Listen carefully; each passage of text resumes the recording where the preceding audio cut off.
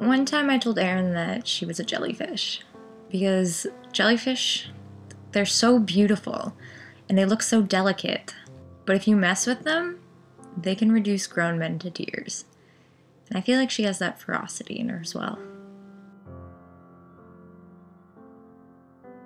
Like, I think it started as kind of like this black cloud that was like over me, and it was there all the time. And then it kind of like came down onto me, and it would like squeeze you, and it would like bring like spikes into you, and it just kind of kept squeezing tighter and tighter and getting sharper and sharper. But somehow there's always something in your mind that makes it okay, something like you deserve that pain, or you deserve whatever those spikes are drilling into you. So like I'd wake up in the morning and I'd do body checks. Like I'd be laying down and I would check that my hip bones were still sticking out, and then I'd sit up and I would check that my collarbones were still sticking out, and then I'd stand up and I'd check that like my spine, like I could still feel all the notches. And it seemed so natural at the time, and it seemed like that's what I should be doing.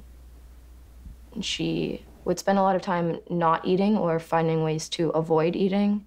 So obviously it affected her body, and it affected her mental state a lot. She was sad and sleeping more, and she was always cold, so she had to have a space heater all the time. She was just very closed off more, which was frustrating for me because I wanted to be with her and spend time with her and like be her best friend. I didn't know why it was happening. So I went to a school guidance counselor. They referred me to someone at the health unit. I had to get a referral from my family doctor to get to the eating disorder clinic. And that's when I got my diagnosis, and they're like, you have anorexia nervosa. At that point, I was still like, I don't really care. There's nothing wrong with me. She really got into art therapy, doing a lot of drawing and poems and reading. She got into crayon art really big. I think that it was a creative outlet that she could use to channel some of her frustration and sadness into. And so sometimes she made really dark art or dark writing, and then other times she made more inspirational things. She just put some of the positive and the negative out on paper. Fragile hair begins to fall out. Fragile fingernails are bitten until they bleed. Thoughts turn black. A mind now only knows numbers. But, should you ask me how I feel, fragile is the last thing I would say. At the time, I didn't really like talking about it. It wasn't something that I was comfortable with or really understood. Like kind of throughout the recovery process of the past, 3 years, I don't want to say I love talking about eating disorders, but I do. I think not that they're necessarily interesting, but I think that it's something that does you have to be able to talk about, and you have to be able to say the words, and there has to be someone in your life who is comfortable with them and who can talk about them openly without them being scary, because that just adds to it. That just makes it even more of a monster in your mind, and that just adds to the sharpness of that cloud. Right now I go to the University of Waterloo inside St. Jerome's, which is kind of a smaller school within Waterloo. At St. Jerome's we have a student activities team, and so then at the beginning of that winter term, the SATs kind of all have a big brainstorming event, and so you can put on little post-it notes your ideas, and they all go up, and then we read them out and we vote on them. So I went in and I got this purple post-it note and I wrote eating disorder awareness event, and so I went and I put it up on the board. And it was really scary. And so when I sat down, they were reading them all off, and they were eating disorder awareness event, and people kind of looked around and they're okay, what does this mean? And I kind of raised my hand and I was like, that's my idea. And then I kind of went off on this tangent of all these ideas I had, and the fact that it would be called SJYouAreBeautiful, and that I wanted a media campaign, and that I wanted all this stuff. When she was done, there was just kind of this moment of quiet, and then everybody just clapped for her because it was so incredible that she had thought it through so intensely. In the residence, we covered up the mirrors, and we just had a little thing saying maybe just for today, don't worry so much about how you look. There was a station in the CAF where you had all these whiteboards, and you could write a message to yourself on the whiteboard and then take a picture with it.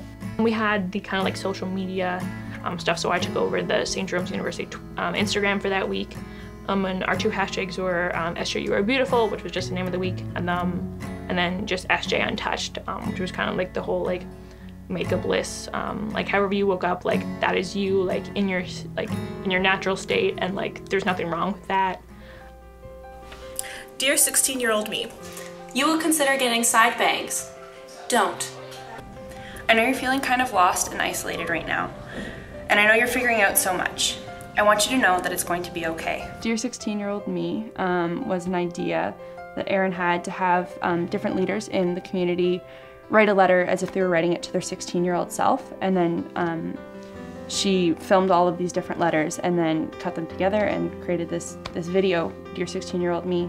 I know you think that it's normal for you to be like terrified of your boobs and to hate your name and to hate it every time anyone calls you miss, but as it turns out, we're a guy, so you'll make it through this. The next few years are gonna be absolutely terrifying, but it is so worth it, man. One day you're gonna find out your worth, and I need you to hold out for that day, because it does come. It was up for a day, and there were just like 20 shares of it on like my Facebook profile of people who were part of like St. Jerome's and people who were not. I've struggled a lot with body image things throughout my life, and I think that week was just like a really nice reminder to be okay with who you are and where you've come from and what you look like. I'm sorry about that sad little feeling in the bottom of your stomach. It never really goes away. You just learn how to deal with it. But I'm so proud of you for pushing on. You didn't give up, and I'm so proud of you.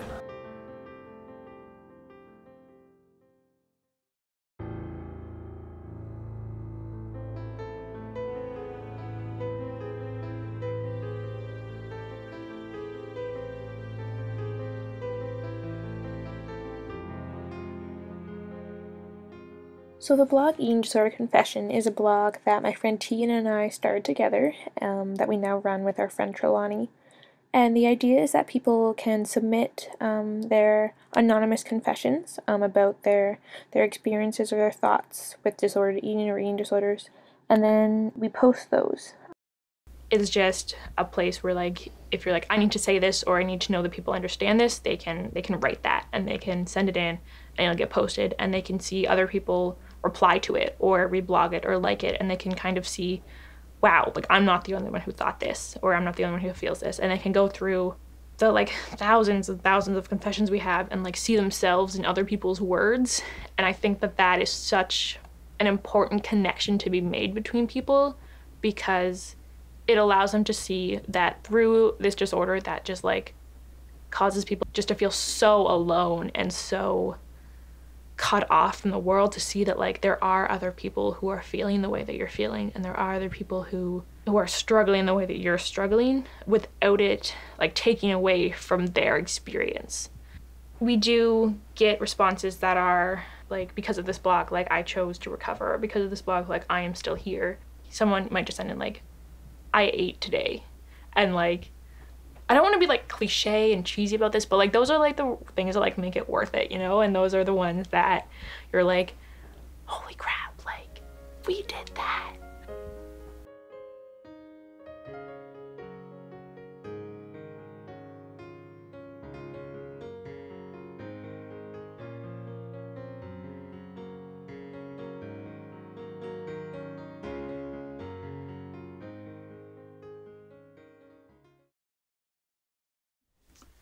She's involved in so many things, and I think the organization of that is amazing, for one thing. But I think she also just takes on every single one that she does so humbly. Unless you are really know her and ask her what she's doing, like you might not know everything that she's doing. She's not doing it for her own personal gain. She's really doing it to help others, and it's very genuine. And I told her, I said, think of all the accomplishments you've made already, and you're only 20. But she doesn't like to think about herself as even 20, so. Mental illnesses today are getting a lot more recognition than they were. They're still quite taboo in a sense, or just there's a lot of stigma, and there's a lot of misunderstandings and misconceptions about them. Erin's just very open, and that's what we need. We need people who aren't afraid to talk about it, but aren't in the sense they don't talk about it as a woe is me. They just say, this is what's up, this is what's real. It's something we have to talk about. If we don't talk about it, one phrase I've heard is like, silence is the #1 killer when it comes to things like eating disorders or depression. Yeah, she just brings it to light, but without making it a big like show of, oh, this is what I'm going through. It's just like, this is happening and this is what we need to talk about. I would love to just see more work be done in the direction of self-acceptance, and I'd love to see more work be done towards fighting things like mental illness and especially eating disorders. I'd love to just see kind of that army get bigger and that voice get louder continuously until eventually there's no one to voice that opinion to, because that's just everyone. I think that's kind of my like goal.